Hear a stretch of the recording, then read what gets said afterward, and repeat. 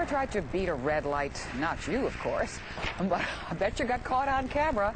If you did, you got a hefty ticket in the mail. That's right, but now some drivers are trying to cheat the system, getting some help, too. Well, you know, they just can't get enough of this spray here at the Eastover Auto Supply.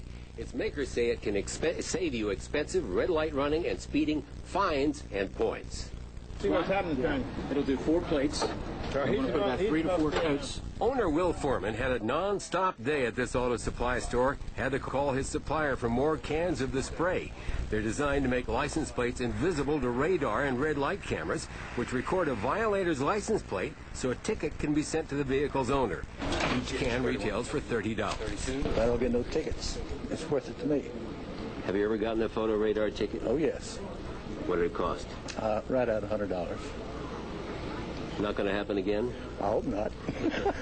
You think it'll be a good investment after the ticket you got?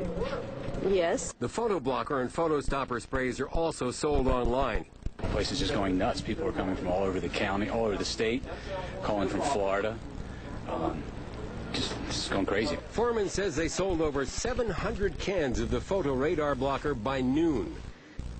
Now, since 1999, the district has collected more than $27 million in fines from those red light and speed cameras. Reporting live from Oxon Hill, I'm John Harder, ABC 7 News. Back to you. All right, thanks, John. We'll have to watch and see how those sales go now.